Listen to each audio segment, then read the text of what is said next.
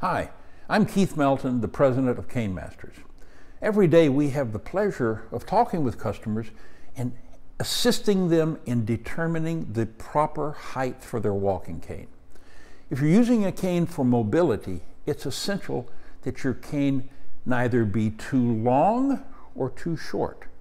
If it's too short, your body will torque over to reach it. If it's too high, your body will be stretched the wrong way.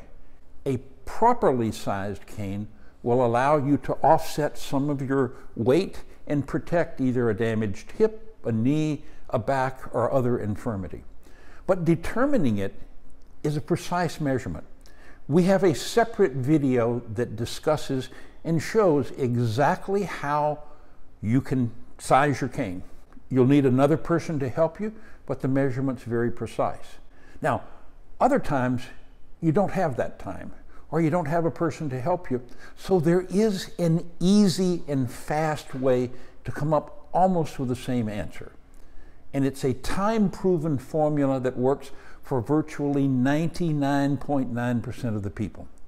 If you take your height in inches, divide it by 2, and add a ½ inch, you'll almost always be just about the right height.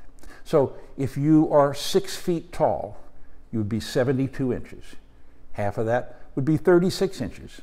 Add a ½ inch, you're right at about a 36.5 inch.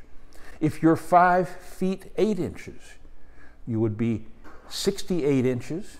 Half of that would be 34. Add a half, you're 34.5 inches. If you're 5 feet 3 inches, you'd be 63 inches. Half of that would be 31.5. You add a half and you come up with 32 inches. The formula almost always works.